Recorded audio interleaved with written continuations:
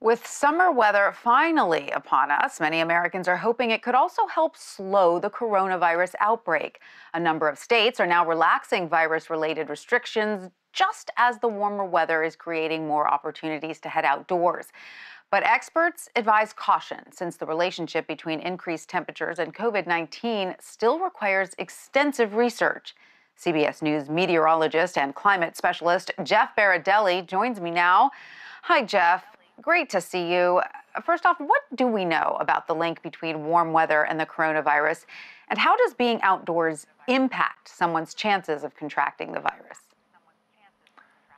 So what we do know and what we've seen through a lot of research, there's been a lot of research, but there needs to be a lot more research because obviously the testing period is not very long, right? If you're doing an experiment, you'd like years, not just a few months to do it. But, collectively, all these studies show that there seems to be a component of warmth and humidity and UV radiation that does limit the transmission and spread of this virus. So that's some good news. There could be some seasonality, as there is with a lot of these type of infectious diseases. And there was one study that just came out from Harvard University that said once the temperature goes up above, it's actually Harvard and MIT, once the temperature goes up above 77 degrees, the amount of transmission of this virus goes down fairly markedly. Another study found that the optimal conditions for this virus are between around 40 degrees and 62 degrees or so. But again, these studies are not complete. They don't have a tremendous amount of data because it hasn't been going on for very long. And partially it could also be due to the fact that a lot of the countries that have been infected have happened to be in the colder kind of temperate zones, but they also have better testing in those countries, for instance. So there are a lot of multiple factors that go in. So this warmth, humidity, and UV radiation is a very secondary factor. It's not a primary factor, and it hasn't stopped infection rates totally. It perhaps limited them a little bit in places like Florida, but it doesn't get rid of it by any means. Overriding factor is proximity of people, their closeness to each other. So it'll help a little during the summer, but it's not going to get rid of the threat. All right. And Jeff, we are still 2 weeks away from the official start of hurricane season, but Tropical Storm Arthur has become the first named storm in the Atlantic for this year. How could the hurricane season affect the coronavirus pandemic, the emergency response to it? It just seems to be one more thing we have to worry about now. Yeah, it's going to definitely compound it and complicate it. We talk in climate circles. Climate scientists are very concerned about the compound threats that are posed by climate change, by hurricane seasons that are above normal. First of all, I should tell you we are expecting a way above normal season this year, partially due to the fact that the Atlantic Ocean is very warm right now, and especially in the development region. We call it the main development region.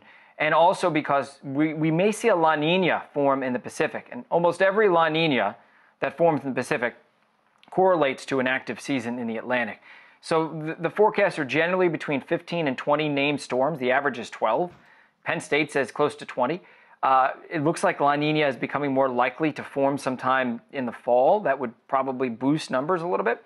So that's the first part of the equation. We do think we're going to see an above normal hurricane season. The second thing is, it's hard enough for local and state and national officials to deal with COVID-19.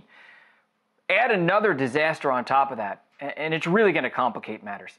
I don't think that any country and any local community is ready for all these multiple disasters. We expect that to get worse and worse in a warmer climate where we see more intense fires, we see larger outbreaks of disease, we see stronger hurricanes.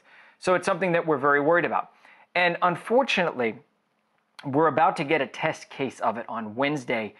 The Bay of Bengal right now has a cyclone that is an equivalent Category 5 hurricane. It's going to be making landfall Tuesday night and Wednesday in India and in Bangladesh.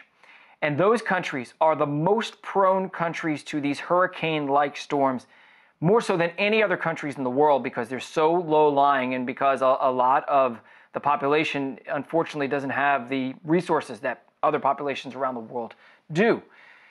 There's going to be likely some devastating storm surge, some devastating rain flooding, and over 1 million people are being evacuated right now in India.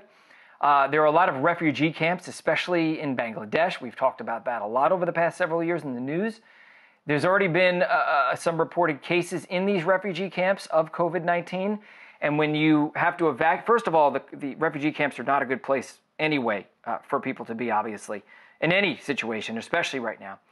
When you start to cram all these people, take them out of their homes, which they need to be, by the way, because this hurricane is so dangerous, this cyclone is so dangerous, but then you cramp them in more confined quarters because of shelters.